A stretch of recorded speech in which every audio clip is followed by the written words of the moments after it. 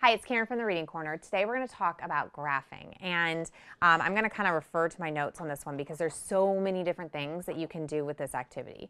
If you were just going to do it and give it to your child as an independent activity, you could literally just say, can you graph this activity? But that's not what it's really intended for.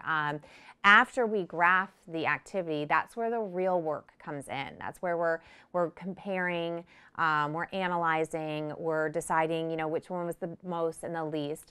When you're looking at preschool standards, there are tons of different literacy objectives, but in math, there's actually only 4. There's graphing, there's patterning, there's counting, and there's spatial relationship. There's a lot that goes into those, but those are the main 4 components. So in our curriculum, we have all 4 of those multiple times in each week, so your child can get some exposure to it. The first thing that you can do with this activity is you can just do a simple sorting activity. First of all, okay, if you're like me, you're going to cut it up yourself just because I like the nice straight lines, but it's really intended for it to be a cutting activity for your child. So they're developing those fine motor skills of cutting that's going to eventually help them be really great, solid writers. So have your child cut it out, don't cut it up for them, and just have them sort them. We're going to sort the strawberries and the oranges. This lends itself to quantifying, and basically what quantifying means, it means that you can look at 2 sets of objects and automatically see which one has more or less. You can look at a bundle of, let's say, 5 to 6 objects and automatically say that's 5. That doesn't come automatically. I think I said that. It takes time. So you want to be able to say, okay, let's count this one and have your child do the one-to-one correspondence. Okay, there's 4 oranges. Now count this one, one-to-one, count them. There's 5 strawberries. Which one is more, which one is less? But eventually, as you're doing this activity and some of the counting activities, you're going to find that your child can do what we call subsidizing or quantifying. And that's really where you want them to get. Same thing when you're actually looking at the graph. You're going to be able to say, based on what you see, which one has more and which one has less. And a lot of times at the beginning, they're going to have to count, but once they're going to be able to visually see, oh, I can tell that the orange has more. Again, always ask why. Don't just ask for the answer. We don't want to know that they're right. We want to know how they got to it.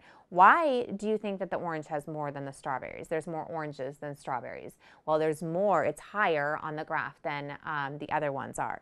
As you go through the curriculum, just like with all the activities, it is going to get, the graphs are going to get a little more complex.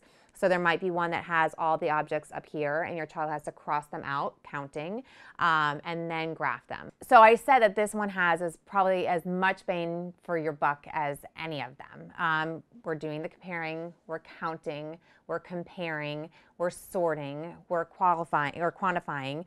You can also make predictions, and this is getting into some of those reading skills where you can have all of them sitting there and you can say, what do you predict? Which one do you predict is going to be the most? The only other thing I'm going to say about this before I lead you into our instructional video is this is kind of just a graph at this point, but with everything, I like to make stories up. So make a story up about this. So like one day, Sam went to the fruit market and he decided that he was going to get some fruits, but there's one fruit that is Sam's favorite, and we're going to find out which one that is. I mean, I literally just made that up. It wasn't the most exciting story. You can probably do better, but connecting it to a story really gives your child a little bit more of a mental image of what this is about, but also gives them a purpose for why we're doing this graph. We wanted them to know that a graph is a simple way of organizing data to look at the results. So make sure you're doing all those great things where we're quantifying, we're counting, we're sorting, but again, make sure you're asking the why afterwards. So we're getting into our kids' thinking and getting some language and vocabulary in there. And then also make sure you are just really unpacking the graph and analyzing it, not just completing it. When we go into our instructional video, I will go into a couple more activities, ways to use the graphs, and I also will bring in 2 or 3 more of the more difficult graphs so that you can see how to do those ones as well. And I will see you at our next video.